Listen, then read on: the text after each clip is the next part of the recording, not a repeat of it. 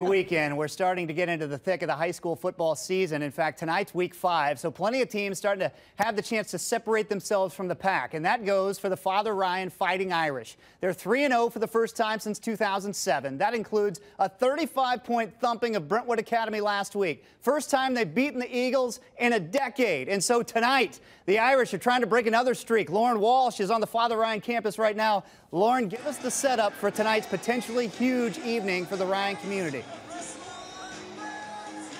Chris, you set the scene well. Father Ryan is 3-0, and that's already more wins than the program had last season. So to dive into this great storyline here at the start of the season, we'd like to welcome in head coach Brian Rector. Brian, thanks for joining us tonight. Absolutely. Thanks for having me. Of course. So I'm curious what you think has contributed to this stellar start for your Fighting Irish. Well, everything.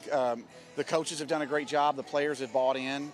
It's an amazing atmosphere, the student body, the administration. There's just been a really good positive energy and a vibe, and putting last year behind us, I think, was the most important thing to do. I saw last week after you had mercy ruled Brentwood Academy, you said it's not about making a statement, it's about belief. Where does that belief come from for your group? Well, I think everybody, it's a collective belief, but our leaders are obviously, in any organization, you got to have great leaders, and our senior leaders have done an amazing job. Everybody from the star quarterback to the guy that nobody knows that plays on the offensive line, they do the right things every day, day in and day out, and people see that. And to finish up, what's the message to your group? Because a win tonight would be the first over MBA this century for the team. It is, and it's just win. It's just win. That's it. The same as every week. Just go 1-0 this week, and we'll worry about what the storylines say when it's over.